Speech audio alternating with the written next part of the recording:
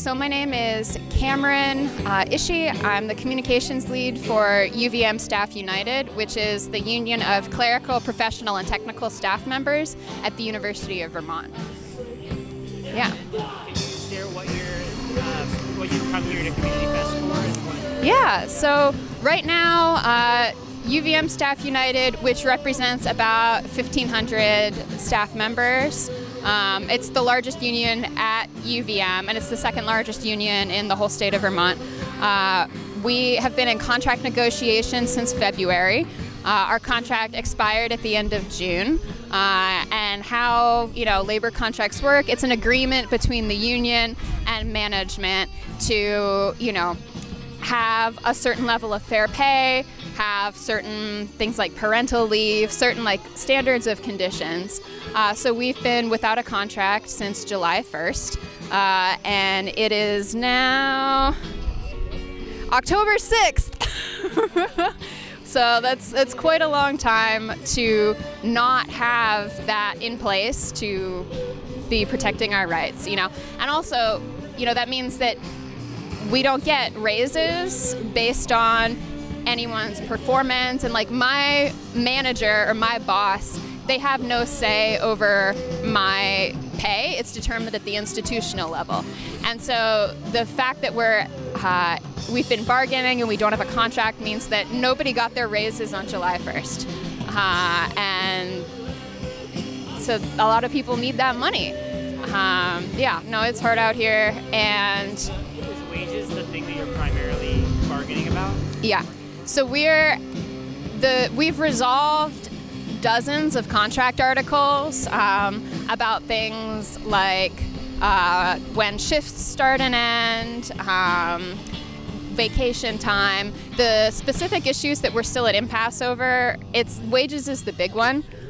They are offering us below inflation level raises. It comes out to that their latest offer it's kind of complicated, different percentage levels for different people, but on average it would come out to I think 2.6% wage increases across the board, which inflation has been at 3.6%, so it's functionally a pay cut if you're not making enough. And so you get into this cycle where older people don't have enough money to retire. We see people who are still working into their old age because they have to be, and young people who, the state of Vermont's always talking about, we need more young people to stay here, right? We need people to not leave. People can't afford to stay here because we're not being paid enough to stay, to afford housing here, And so my perspective is that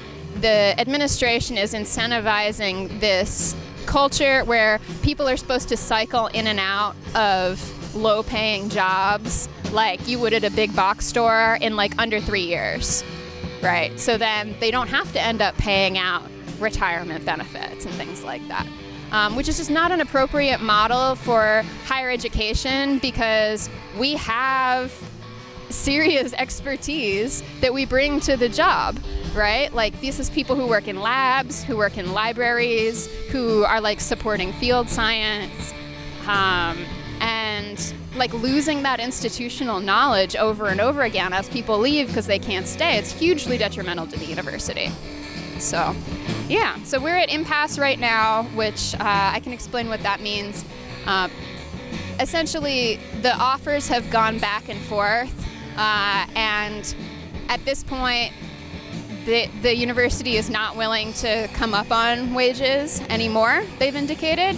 And we're not willing to go down to where they're at. We've come down and down and down over the course of negotiations.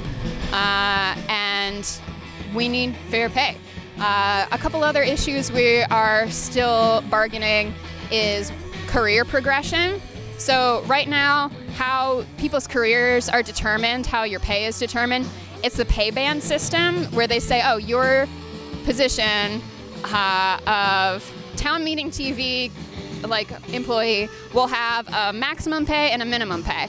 And where you get placed in that band for what you're actually paid, it's completely opaque. Nobody has any idea how it's determined, right? So we would love for there to be a step scale system where, you know, the first, your years of experience, like say you spent 5 years at city meeting TV. It's before town meeting TV, right? So you would come in at a step scale at step 5, right, for your years of experience. And then after 1 year at town meeting TV, you go to step 6, step 7, and each step is associated with a pay increase so that you can look at it and you can see 15 years from now, if I stay in this job, what am I going to be making and am I okay with that, right?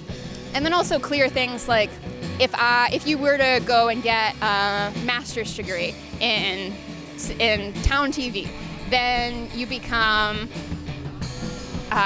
you go from town meeting TV guy level 1 to level 2, and that's also associated with a pay increase, so that people have like some transparency as to how to build their careers, and they can make decisions as opposed to just stagnating in the middle of a pay band with no idea how your pay is determined in that band. And so we have not got a lot of traction with that so far. And then I think the third major issue is parental leave. So right now we have 8 weeks of parental leave. Faculty have 15. We've been asking for parity with faculty. One of my favorite bargaining moments is when one of our negotiators asked them to explain what the difference is between a staff baby and a faculty baby, that there would be a difference in the amount of like time off for care for those babies. And of course they were like, that's not a serious question. Well, it is a serious question because like people are having babies that they have to go back to work after what, 8 weeks? Which is, you know, obviously not ideal. So there are a lot of things that we have worked with them on and hammered out agreements. But these are so career progression, parental leave, and then wages are our main still open on the table issues. But we're gonna have to go to the labor board, unfortunately, because they are not willing to continue negotiating with us. So. And so what does the labor board provide you? Regardless of what their result, what do you get? Yeah, so how it works when you get to impasse is there's a federal mediator who comes in and examines the situation and tries to propose alternatives, and if they cannot like help us move along, then they will say, okay, now you've been certified that you're really at impasse, like you really can't figure this out. Like the third party involvement isn't going to help. And then the stage we're at now is we are recruiting a fact finder, which is a third party person who's agreed to by both sides, and that person's going to come in. They're going to examine the university's case for this is why we say like we don't have any money and we can't pay them anything, right? Versus what we say is like, we went to their board of trustees meeting and we heard them report that they're in great financial health. You know, we think they're making a lot of money and they just don't want to pay us. So the sides will present their cases, and then going to the labor board, the staff union will present our last, best, and final offer.